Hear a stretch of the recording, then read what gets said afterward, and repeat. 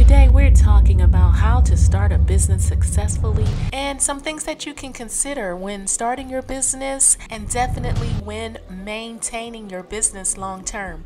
We're so glad you could be with us today. So here are some insights that we've picked up along the way from our own experiences and also from guests who have come onto the show.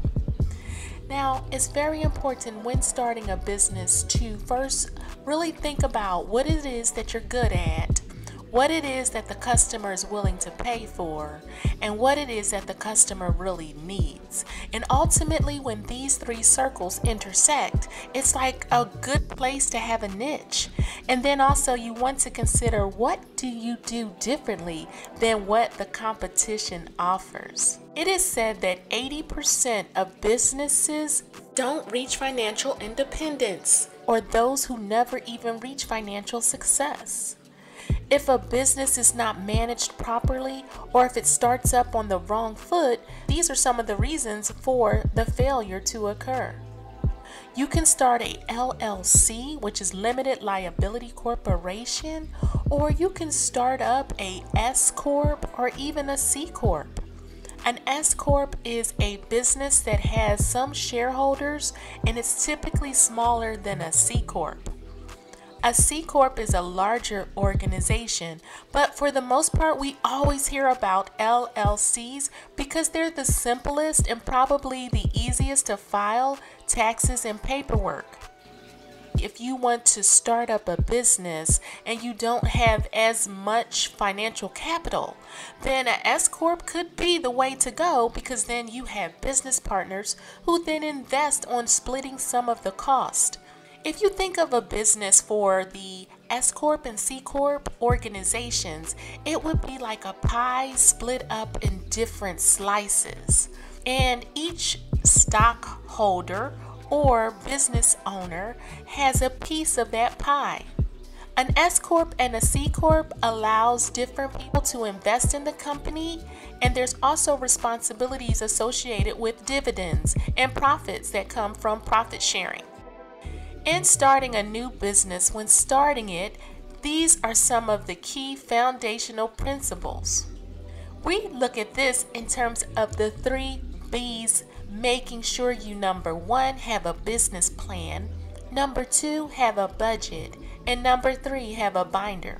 A business plan can be easily done by opening up Word, the Microsoft Word, and opening up a template. They even have templates specifically for business plans in Microsoft Word. Different types of business plans will appear as a template, and you can pick one depending on some of the different characteristics that you have that you want to capture in your business plan. In the business plan, certain things are captured, such as mission of the business and the financial look ahead. If you have decided to start a LLC, you may or may not have another member as part of your LLC. You may be a sole proprietor. But just remember, if you do have another member, for certain documentation, if it's like a 50-50 joint ownership, then it takes the other member to also sign off on any changes related to the business.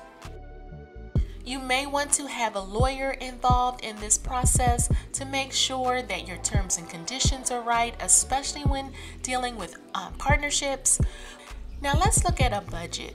A budget means that you think about and write down the different expenses and revenues that you plan or that you project to occur over that year and over the next few years. You can make a choice to then include expenses and revenues in a template such as Excel and keep count and track. Another app is QuickBooks, and they're really good about small businesses and making sure that there's easy ways to keep track of your receipts.